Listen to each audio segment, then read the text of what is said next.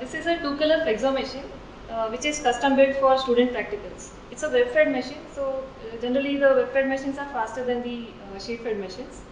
So this machine is having a simple 3-row linking unit, and the main features of flexography is that it's simple in construction and easy to set up, and also wide variety of substrates can be used on this machine. So wide variety means there are two varieties, absorbent as well as non-absorbent variety of substrates. In the absorbent category, we can have the folding cartons, corrugated boxes, labels, and all sorts of packaging materials. And again, in non-absorbent, we can print on the plastics, laminates, label stocks. So all this is possible because the kind of plate which we use in flexography. In flexography, we use a resilient plate which can adapt to the different surface textures. So if you see this machine, it has got mainly 3 units. So there is a unwinder, then there are 2 printing stations, and after that we have the rewinding unit.